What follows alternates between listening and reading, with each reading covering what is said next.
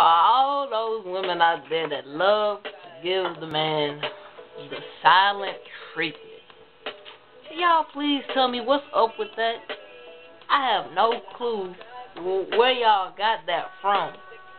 And we try to act like it's no big deal, but on some real stuff, that's some messed up stuff to do to put your dude or your girl on the silent treatment.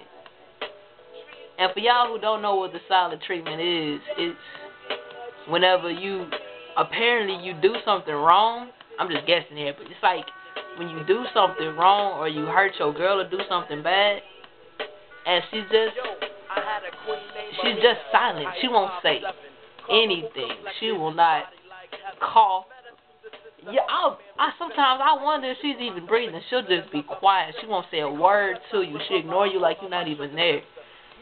And when you hear it like this, it don't seem like it's a bad thing. It's like, oh, you can just ignore that. It's no big deal. But when you're in a position where you put on the silent treatment and you have to just sit there not being able to talk to your girl and get a response back, all you can really do is sit there and try to figure out, what did I do wrong? You know, what ain't nothing that I did that bad to make you just not talk to me.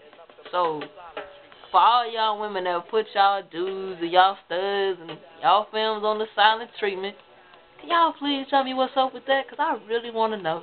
I hate getting put on the silent treatment. I ain't even going to lie. It be times where I be talking on the phone, and I say one thing. I can say one thing, and it just get quiet. Hello? And that's all I can say. And I be repeatedly saying hello, hello, and I just sit there and realize, damn, I just got put on the silent treatment. What is the silent treatment? What is up with the silent treatment?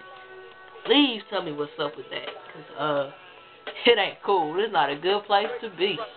I don't know if y'all enjoy putting us on it, but we don't enjoy being there, so tell me what's up with that.